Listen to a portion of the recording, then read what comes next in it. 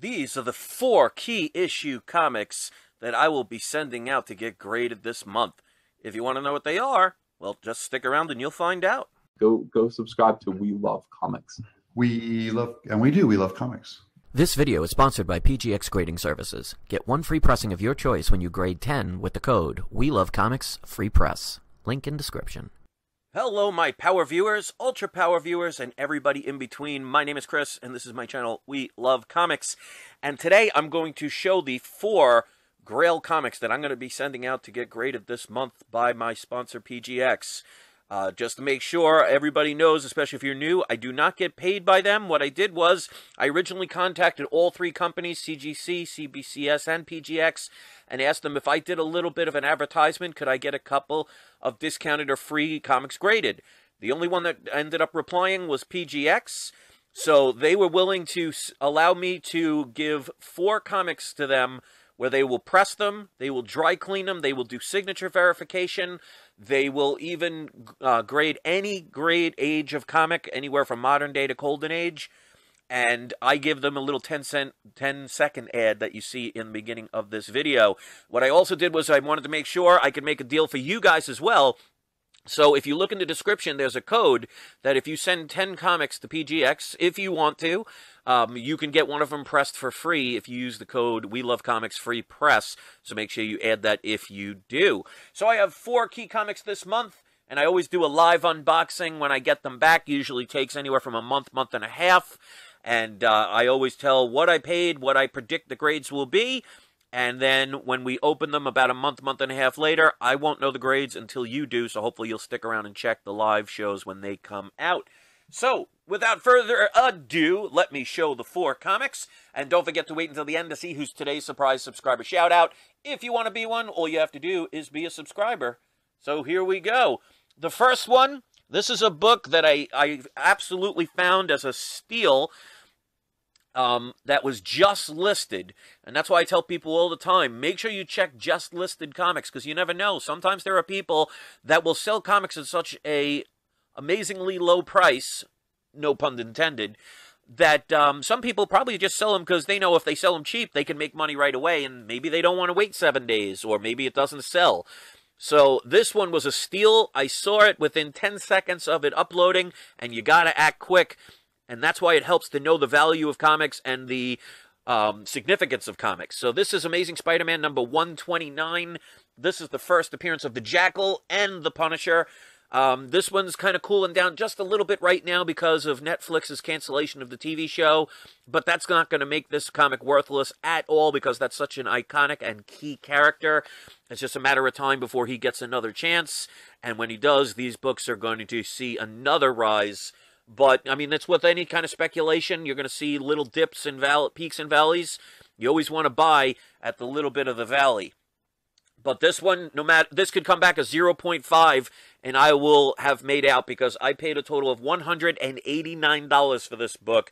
And I got this only about a month or 2 ago. So this is not something I bought 20 years ago. And that's including shipping and handling. So as always, I make sure when I grade a book, I don't do what 90% of the people do and look at the front cover and say, oh, this is a 6.0. I have to look inside the book, make sure all the pages are there, make sure there are no coupons cut out. Because if you just grade a book by looking at the cover, then you're not grading a book properly. So I looked inside the book, and I predict roughly about a 4.0 to a 5.0. All of these are going to be pressed and dry cleaned. The only major defect is there's a little 1/4 of an inch tear right there, and it could definitely benefit from a dry cleaning because there's a couple of creases here, but they do not break color except for this one tiny one you probably won't be able to see, not even maybe a millimeter long. The corners are a little bit rounded, but not major. This one, you could see it looks like somebody dropped it at one point. It got squished a little bit, but a pressing will help that a little. But overall, this is not going to be a majorly high grade, but it's still going to be around a mid-grade comic, and especially for the price, I cannot complain. So I am predicting this comic is going to come back roughly between a 4.0 and a 5.0 with off-white to white pages. So like I said, this could come back as 0.5, and I will have definitely made out. So that's why I always tell people, make sure you check the buy it nows, because most of these you're going to see that. And this is another one. This book I will buy all day, every day when I see it for the right price. This is a book that is a must-have in my opinion. It is definitely something I've been telling people since 2016 to get. This is like my 5th or 6th copy, and that is Fantastic Four issue number 48, which is the first full appearance of the Silver Surfer and the first cameo appearance of Galactus. This is a must-have book in my opinion. For those of you, especially if you're new, if you ask, well, why do I have so many copies? The reason I get extra copies is if I ever want to do a trade or if I ever want to sell a book, because, you know, I sell the mystery boxes, so the comics that I sell are duplicates. Well, if you sell or trade duplicates, you can still own at least one of them.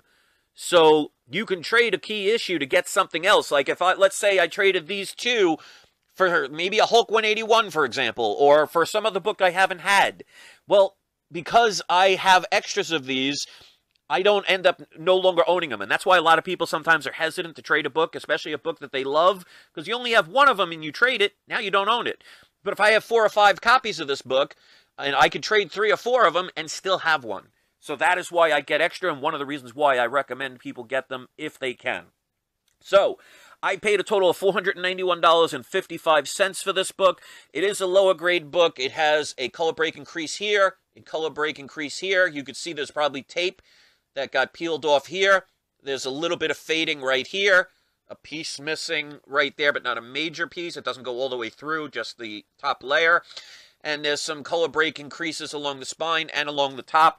So this is by all means a lower grade book, but to me, like I've said, and say it with me, low grade is better than no grade. It always depends on the price that you pay for them.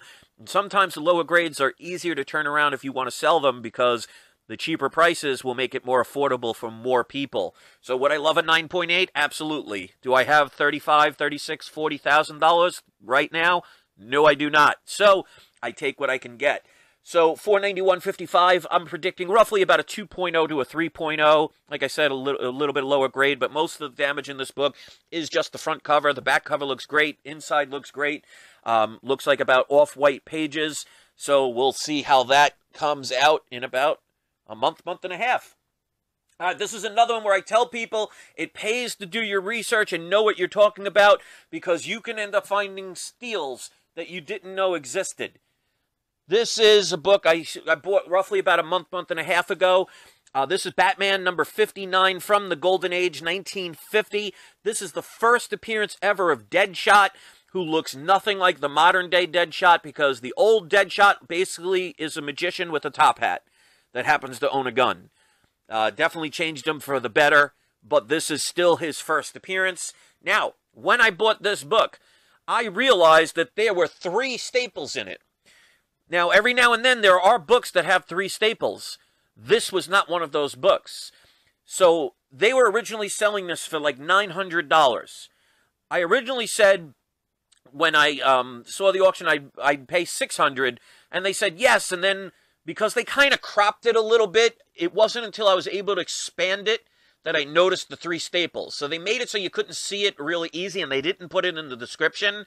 So, when I mentioned that, I said, all right, it has 3 staples. It's not supposed to. They even knew about it. I guess maybe they tried to get away with it. I cannot guarantee that's what they did, nor do I care. But I said, you know what? I'll give you $350, and they accepted it. Because what I learned is, because I researched the value, even at a 0.5, this book is worth $350. So it was worth taking the chance on. And what I was going to do was remove those 3 staples and just get it graded as a book without staples. What did I find? Well, I ended up finding out that the original 2 staples were still in the book. But because somebody at some point put the 3 staples roughly around this far in, it blocked the ability to see the original 2 staples were there. So this ends up being a much higher grade than what I originally thought it was. And the seller did not take the time to actually do that themselves. So this is why I tell people it pays to know what you're buying. I cannot stress that enough. So I paid with shipping and handling $350 for a key Golden Age book. Now, they are going to be they're basically saying they're rebooting the Suicide Squad, and there is going to be another version, I believe, of Deadshot, played by another character. I forget the guy's name. I think it's the guy that played Hemdall for Thor. Correct me if I'm wrong about that. But this character's still going to be relevant, and if he is in that next movie, that is going to create a buzz again, which will bring this to a higher value than what it currently is right now, because a lot of times I tell people, you base speculation, if you were doing it for speculation, based on the fact that you are worried about the future, not the present or the past. And I already had a version of this book, but it was coverless, because I don't mind buying a coverless book, because I love comics regardless. Now I have one with a cover, so if I ever want to trade the coverless one, I still can. So I'm going to predict now it's going to be roughly about a 2.5 to a 3.5, because the inside looks pretty darn good. And off-white pages, which is not bad at all for a book from 1950. And one of the things I always tell people, when you send a book to get graded, this one, the cover is barely hanging on. So I made sure I put in tape.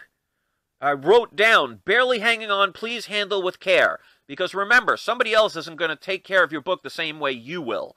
And if they didn't know about it, and they just took the book out, and they weren't as careful as you would be, and they pulled the staples away from the book, well, you're the one that gets penalized.